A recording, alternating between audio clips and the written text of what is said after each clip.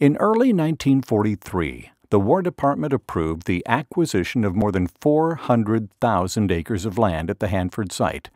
For 1,500 people who lived on that land, this was a shock.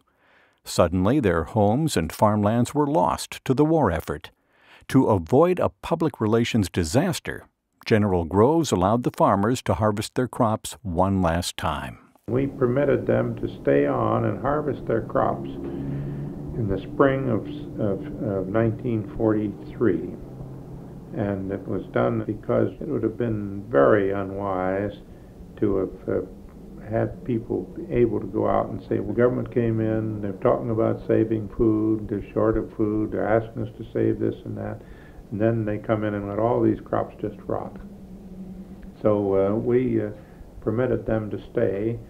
The result of that was very disastrous financially for the government because they had the best crop they'd had in years and years, in fact, of all time. Prices were extremely high, and the juries all got very compassionate as to the price of the land. So we paid an awful lot more money for it than we would have if we'd just taken it ruthlessly.